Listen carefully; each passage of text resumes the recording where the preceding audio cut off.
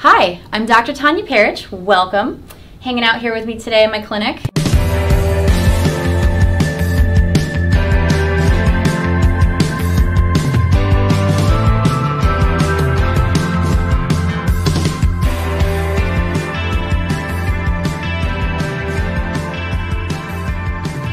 Somebody asked me, how do you keep going? How do you have the energy to do 20 cataracts and then still get off and make it to the gym and hang out with your dog and your family and whatever else you do?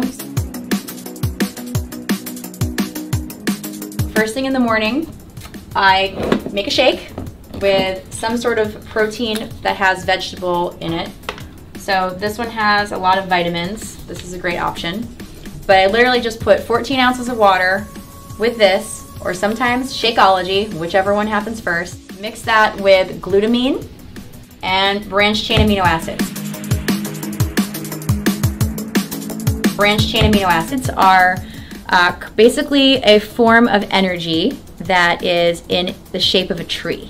So if you think about energy and the difficulty of breaking down something that's in a chain, like one long chain, is really easy to break down, versus something that's in the shape of a hand is very difficult to break down. It's harder to cut.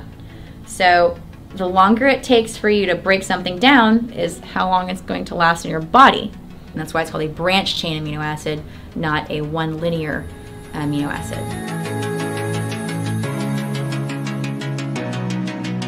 Glutamine's for muscles. Glutamine is also for your intestines. Your colonocytes actually use glutamine as their main source of energy. So it can repair any sort of leaky gut syndrome using 5 grams of glutamine every day, but it's optimally dosed 5 grams 3 times a day. So awesome for leaky gut, because I have a history of that myself. And when I get stressed out, body's not happy, right? So most important thing, get your protein. I also do 2 handfuls of kale.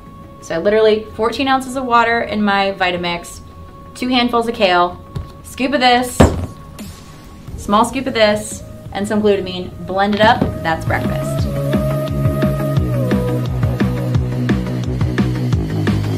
Other thing I do is I take golden milk. This is my new little discovery. Thanks, Mom. Love you. Golden milk is amazing because it has turmeric, ginger, black powder, and probiotics. So this little awesome blend is just 1 scoop. I started putting this in my cold brew coffee along with a splash of almond milk. So I leave the house with with 2 Yetis. Like 1 with my protein shake and 1 with my cold brew coffee with my golden milk with a splash of almond milk. I'm set for the day. I survive all day, no problem.